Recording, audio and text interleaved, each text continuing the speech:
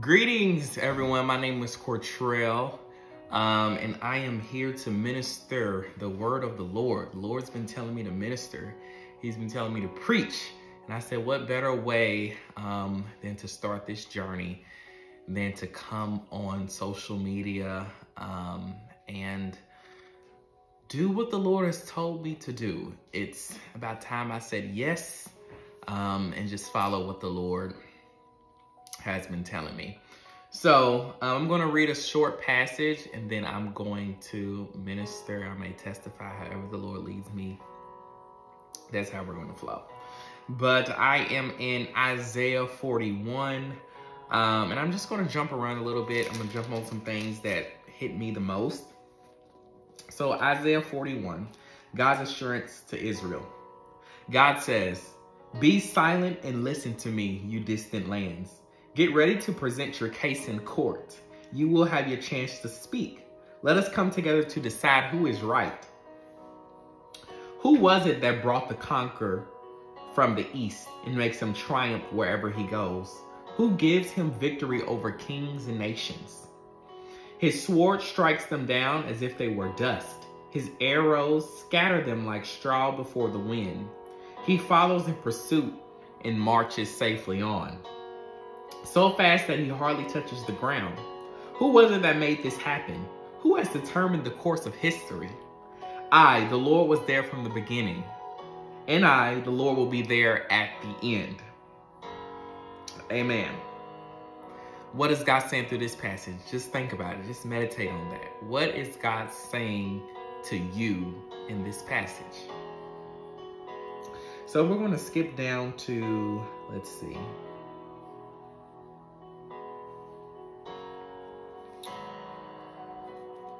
We're going to skip down to the 8th verse. 8th verse reads in the Good News Translation, "But you, Israel, you, my servant, you are the people that I have chosen, the descendants of Abraham, my friend. I brought you from the ends of the earth. I called you from its farthest corners and said to you, you are my servant. I did not reject you, but chose you. Do not be afraid. I am with you. I am your God. Let nothing terrify you. I will make you strong and help you. I will protect you and save you. Those who are angry with you will know the shame of defeat. Those who fight against you will die and will disappear from the earth. I am the Lord your God. I strengthen you and tell you, do not be afraid. I will help you." The Lord says, "Small and weak as you are, Israel." Put your name. Small and weak as you are, do not be afraid. I will help you. I, the Holy God of Israel, am the one who saves you. I will make you like a threshing board with spikes that are new and sharp. You will thresh mountains and destroy them. Hills will crumble into dust. You will toss them in the air. The wind will carry them off and they will be scattered by the storm. Then you will be happy because I am your God. You will praise me, the Holy One, the Holy God of Israel. When my people in their need look for water, when their throats are dry with thirst, then I, the Lord, will answer their prayer. I, the God of Israel, will never abandon you. Amen. I will make rivers flow among barren hills, and springs of water run in valleys. I will turn the dust into pools of water, and the dry land into flowing springs. I will make cedars grow in the desert, and acacias and myrtles and olive trees. All of it, y'all. Forests will grow in barren land, forests of pine and juniper and cypress. People will see this and know that I, the Lord, have done it. They will come to understand that Israel's holy God has made it happen. And we're going to stop there at the 20th verse. So what is the Lord telling us? Basically, the Lord is telling us that he is with us. He is with you.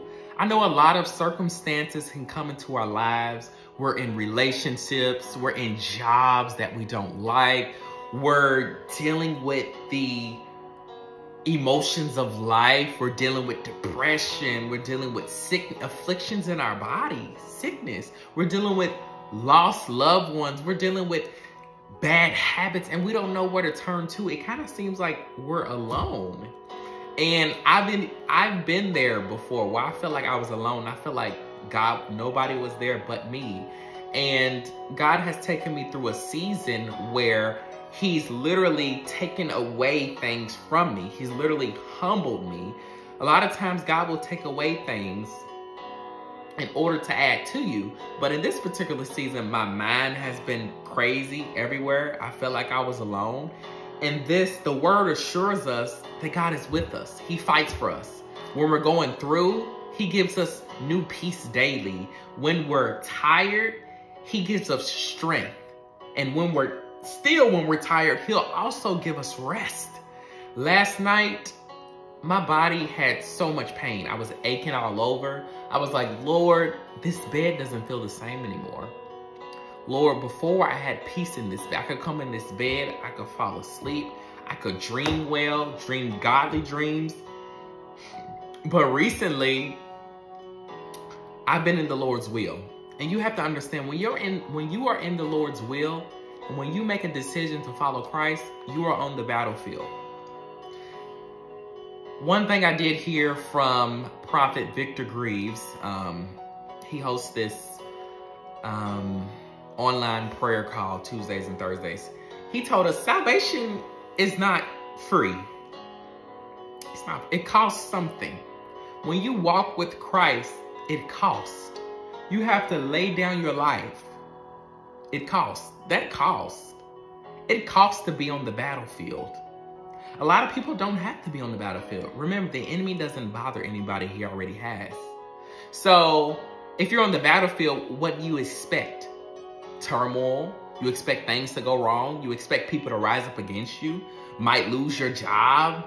Might have to go without. But you have to realize that this God that we read about, that we just read about, is the same God that will lead you through the waters. You may have lost your job, but God will lead you to a new one. You may have lost what you had, but God will bless you more than what you had before. Just look at Job's life. The enemy had to ask for permission to mess with Job's life. And God gave him permission, but God said, you shall not kill him. And what did the enemy do? He took advantage. Job's life, he was here and he was down here. He lost it all, essentially. He didn't lose his life, but in his mind, he lost it all. He became very upset. But at the last part of Job's life, God blessed him so much more than what he had before. So much more. And that's how God will do you if you trust him. God wants to fight your battle. The Lord wants to be there with you. He wants to heal your broken heart. He wants to give you peace. He wants to give you strength. He wants to give you love. He wants you to possess the fruits of the Spirit. He wants you to possess love, joy, peace, long-suffering, gentleness, goodness, faith, meekness, temper. He wants you to enjoy it all. He says he will be with you. He says he will be with you. He says the God of Israel will never abandon you. He will make rivers flow among barren hills. You may be living paycheck to paycheck, making ends meet, but God is still sustaining you. You still have food in your belly. Lights are still on. Water paid. You're still able to take a shower. God is providing for you in those rivers. He also says, and springs of water run in the valley. He will make rivers flow among barren hills and springs of water run in the valley. Amen. I will turn the desert into pools of water and the dry land into flowing springs. Whatever's dry in your life, God will hydrate if you give it to him. God wants all of you. He wants every crevice in your heart, every crevice in your mind, every crevice in your soul. You're not crazy. You're not crazy. God wants all of you. He wants every part of your body. Surrender it to him and watch God do it. Watch God change your habits. Watch God change your mind. Watch God change your motives. I'm not perfect. You're not perfect, but we serve a perfect God that will sustain you. We serve a God that will keep you. We serve a God that will give you the desires of your heart as long as your mind is stayed on him. If you truly know the God that I serve a God who does crazy things. But you got to have that crazy faith. If God says he's going to do it, I'm going to believe that he will do it. He is the God that created, that spoke the world into existence. He is the God that allows the sun to rise. He is the God that formed the oceans and the seas. For the Bible says, come on now, he dresses the lilies with beauty and splendor. How much more will he clothe you? If the birds of the sky don't worry where they will eat or drink, aren't you worth, the Bible says, aren't you worth more? Come on, y'all. He gave you dominion over everything, the whole world. You're worth more. He loves you. Accept him. Accept him. Follow his ways. Follow his way. It doesn't matter what people think around you. They may call you crazy because you're crazy for Jesus. The world did not know him. The world rejected Jesus. They will reject you. Stop trying to fit in. You weren't made to fit in. You're marked. You're chosen. You're not made to fit in with every single body. God is calling you. He's anointing you for the purpose and plan that he has for your life. Will you say yes? Will you take him at his word? Will you not only read the word, will you apply it to your life and build a strong foundation in Jesus Christ? That's what God wants. He wants your yes. Yes to your will. Yes to your way. Yes in those hard circumstances. Yes in those hard ways.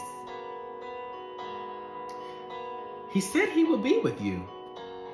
So if God is with you when the enemy attacks you, why even fear?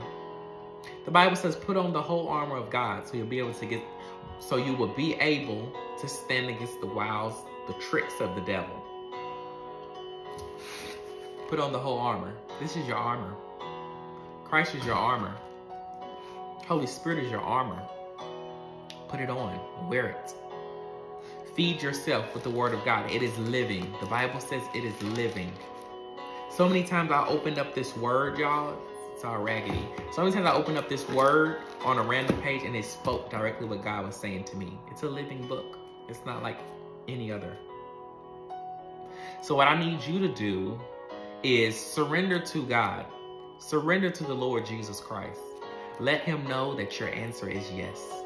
Let him know, though you may sway, your answer will still be yes. I'm not saying that you won't fall sometimes. We all do. We're human. God knows we're human. So stop feeling so hard on yourself. Just know that when we fall, we get back up again. And God wants to shift your life. He wants to change your life. He wants to mold you. He wants to shape you. He wants to make you that king or that queen that you wanted to be. God, I've seen him do some miraculous things. Miraculous things. And it's not just for your enjoyment. It's to give him glory. So, Lord, we thank you, God. We thank you, Lord, that you are the true and living God. You are the God of Abraham, Isaac, and Jacob. We thank you that we can trust in you. We can rely on your word, Lord, and that it will not come back void. Lord, I pray, God, that you would touch your people that are viewing this video on today, God. Lord, I pray, God, that you would touch their hearts, God. Penetrate their hearts, God. Allow them to say yes to you, God. Lord, allow them to say yes, God, even when their friends say no. Allow them to say yes, God, even when their parents say no, God. Give them community, God. Give them peace in their mind, God. Speak to them, God. Allow them to apply this word to their hearts, God. Allow it to be on good ground, a strong foundation. And Lord, we thank you now, God, that you are delivering them and you are setting them free from oppression, God. That, Lord, you are shifting their mind. You are shifting their motives. God, that you are sanctifying them, God. That you are pouring your oil on them, Lord. Lord, we thank you, God, because, Lord, we know that all things work together for the good of those who love the Lord and those who are called according to his purpose. Lord, we thank you, God. Lord, if we had 1,000 tongues, Lord, we wouldn't be able to say thank you enough, God. And Lord, we pray, God, for the one that doesn't know you, God. Lord, we pray, God, that you will enter their hearts, God, their mind, God, that you will plant your Holy Spirit, God, that they will receive your Holy Spirit, God. Hallelujah, Jesus, that you will do it for them, God, that you will save them, deliver them, and set free. And it's in Jesus' name, amen. I hope this word blessed you. I kind of am new to this, but I pray that something that I said touched your heart to know that you are not normal. God will fight your battles. God will fight your battles. Do not fret. He will fight your battles. He will fight your battles. In Jesus' name, amen. My name is Prophet Winkfield. Yes, I'm going to call myself what God calls me, because that's what he called me. You guys have a blessed one, and peace.